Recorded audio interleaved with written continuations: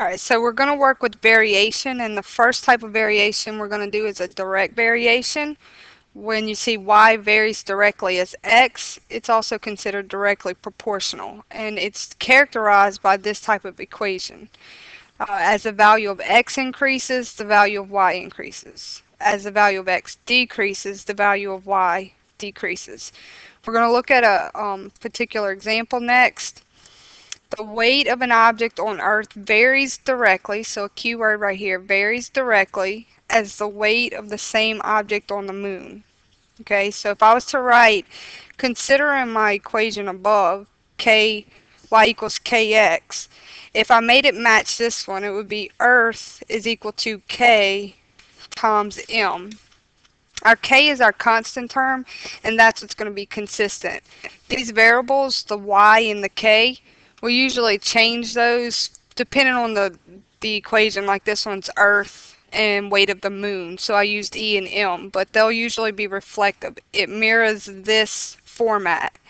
And so the next thing we say, a 300-pound object would weigh 48 pounds on the moon. So 300-pound object on the Earth. So I'm going to say 300-pound on the Earth would weigh 48 pounds on the moon. So for the moon, I'm going to put 48. The k is what we do not know. And in these problems, you want to always solve for k. So the first thing we're going to do is solve for k. You're going to divide both sides by 48. And then that would reduce to 25/4. Okay. Now, our first step is to always find our k, and then we're going to come back and we're going to write this equation again over here, E equals km, because now we're going to solve for the missing part. Alright, so our first step, figure out what k is. Second step, write this. I'm going to go ahead and plug in k. My k is 25/4. Okay, and now I'm going to read my last sentence. How much would a 65-pound object weigh on the moon? So we want to know how much a 65-pound object would weigh on the moon. The moon is the thing in question. So we believe m is the thing that we're going to solve for, the variable. So if we're just solving for a variable, if you have a fraction times a variable, the way you solve that is to multiply by the reciprocal. The reciprocal would be 4/25. Whatever you do to one side, do to the other. Okay, so this would cancel this, 25 would cancel that, and we're left with the weight of the moon, and that's what we're looking for. So over here, we want to simplify that, put this over 1, and then you would do 4 times 65 over 25, which is just going to reduce to 52/5, or you would have 10 pounds, 10.4 pounds, excuse me. So if you divided that fraction out, so we would say the object of the weight on the moon would be 10.4 pounds. Okay, from the last question, the 4 times 65 is 260 over 25. I know I jumped right to the reduced fraction of that, but if you needed that intermediate step in between, there it is. The next one we're going to look at is if y varies directly as x. This tells me that I'm going to be working with the format y equals kx. And the next thing we want to fill in this value and this value to determine what k is. So they tell me x is 9 and they tell me y is 15. And so we're going to always solve for k. If they multiply by 9, we're going to divide both sides by 9. So we get 15/9 is equal to our k. Now we said we would always write our equation over again and go ahead and plug in our k this time. So we know k is 15/9. And then we read the rest of the problem to figure out what's next. It says find y. So I know I'm looking for y when x is 33. Okay, so I can put 33 over 1 and then we can multiply this out. Divide this by 3 and you get 3. Divide this by 3, you get 11. And then 15 times 11 is 165 over 3. Divide that out and you get, and so this simplifies to 55. So y equals 55. This is probably the most basic and the easiest version of our variation problems that you'll see. They directly tell us exactly what x is, exactly what y is, and we solve for the rest. The next variation one is just going to be to the nth power. It's set up exactly the same, except for you see that our x has an nth power on it. So we'll look at this next problem number 3 to set it up. First of all, you have y equals kx is the original format, but let me read.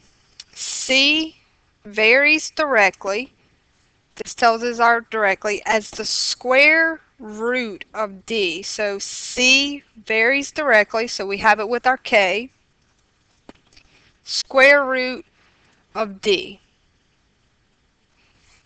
So instead of a y, we have a c this time. K is always there. And then instead of x, we have our square root of d. Okay, so we found our equation, and our first step is to always solve for k. So we're going to plug in our first values. They tell me c is 14, so I plug in c. We're always looking for k to start. And they tell me d is square root is 64, so I plug it in there. What is the square root of 64? Well, that's simply just going to be 8.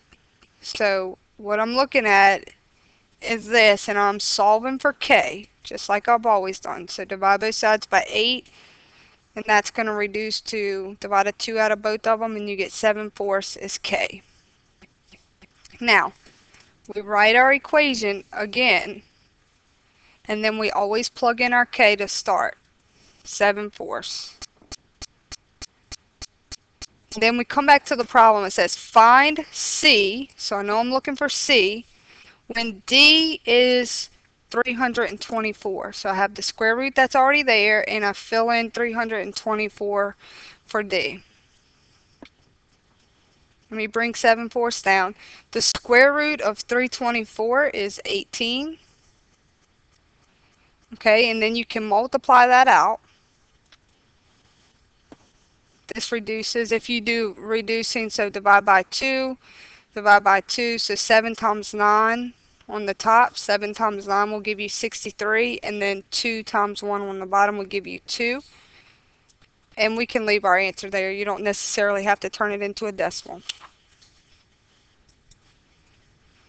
Alright, so let's try our hand at a word problem. The distance required to stop a car varies directly. Okay. The distance varies directly, so I know I'm going to have my k, and then the square of its speed. So that would be speed squared. So we determine our equation, and then now we start substituting in. If 250 feet, which is our distance, is required, we're always looking for k, to stop a car traveling 60 miles per hour. So then that would be 250, 60 squared, which means 60 times 60 is going to be 3,600. Now we're always solving for k this first time, so divide both sides by 3,600. You can reduce those last zeros and then divide by 5, and you would reduce this to 5 over 72. Okay, now once we have our k, we always write our equation again, and we plug in our k. Then we go back up to our problem and see what's left to find. How many feet are required to stop a car traveling 96 miles per hour? So they give us speed. They tell us our speed is 96, and we put it in our formula, and we say find the distance. Okay, so our distance is going to be 5 over 72 times 96 times 96 is 9,216. Now, I could just put this in my calculator. 5 times this over, and then divide it by 72, and it should simplify to 640 feet, and that's going to be your distance.